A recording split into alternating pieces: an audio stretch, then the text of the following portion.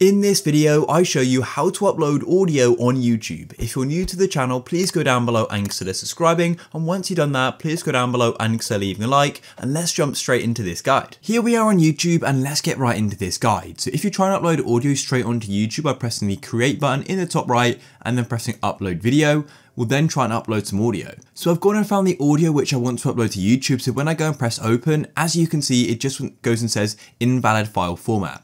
So to get around this is actually quite simple. All you need to do is go and open up a new tab. And what I'm going to show you is I'm going to show you how you can go and add just a simple image or just a video to the audio so we can then go and upload to YouTube. It's super easy and it's completely free and online. So all you want to do is go and search for an online video editing software called CapCut. There's quite a few variations of this with different apps on different platforms, but just type it in CAPCUT.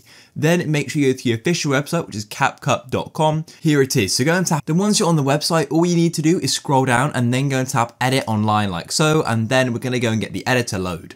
What you want to do is go and press on blank canvas, just like this, and go and tap on create, just like so. Now, what we need to do is go and find the audio which you want to go and upload onto YouTube and go and get it into CapCut. To do that, just go and tap on this section here where it says drag and drop files from your computer. So I've gone and found the audio I want to go and use, so I'm going to go and tap open just like so, and now as you can see, it's now uploading. Once it's finished uploading, it will then go and transcode, and then what you can do is go and hover your mouse over it and go and press this plus button, and then it's going to be added to your timeline. And now we've got a few different options with what you can go and do to go and sort of create a video. So a few different things you could do is, for example, just add some text, you go and add an image, or you can even go and add a video. So the simplest option is just to go and add some text. But the great thing about CapCut is that there are stock videos. So if you go over to the left hand side, you can go and tap on stock videos. And then as you can see, there are some here. So you can literally just go and drag these in and start using them. Personally, I'm just going to keep it simple and use some text. So I'll click on text like so. Then I'll just press on default and click on the plus button like this. And as you can see, it's now appeared here. Now, if we go over to the right hand side of CapCut, we can then go and type in what you want it to go and say. So I'm just going to go and type in podcast episode 1 maybe, because this could be a podcast, for example. So I'll type it in like so, just like that. Then once you've done that, there are so many things you can go and do. You can go and change the font. So you can go and click on font like so, and then go and choose a font you'd like to go and use. And then you can go and change the format, the color, the styles, and you continue to scroll down, and there are so many other things you can go and edit. So I'm quite happy with how it looks, but now what you want to do is make sure the text of the image just goes all the way through the video. So as you can see, the audio continues to play all through to about 30 seconds, but the text actually finishes after like about 2 or something. So what you want to do is hover your mouse on it and hold it and roll left click on it like so, and you see this tool, and then you can drag it all the way so it ends when the sound ends as well. And just to make it clear, this is very basic, and you can go and add images and things like that from your computer. You can go and upload them once again by pressing upload local, and you could get some on Google and use the stock photos as well. But for me, this is what I want.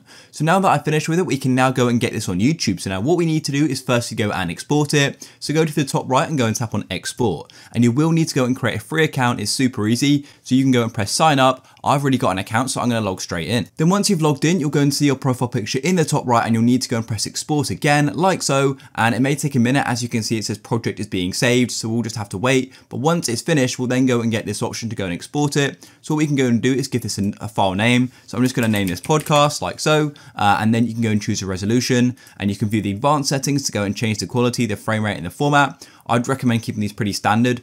Format is MP4, which is fine. That's easy to do. Then you want to go and press export like this. The export length is going to vary depending on how many videos there are and just the length of the video, but it shouldn't take too long. And if you're worried that your export is stuck on 1%, don't worry, mine was, and then it sort of suddenly finished, so it may jump a little bit. And then once it's finished, it'll say your video is ready, and we can then go and tap download, and the download will then begin onto our computer, just like so.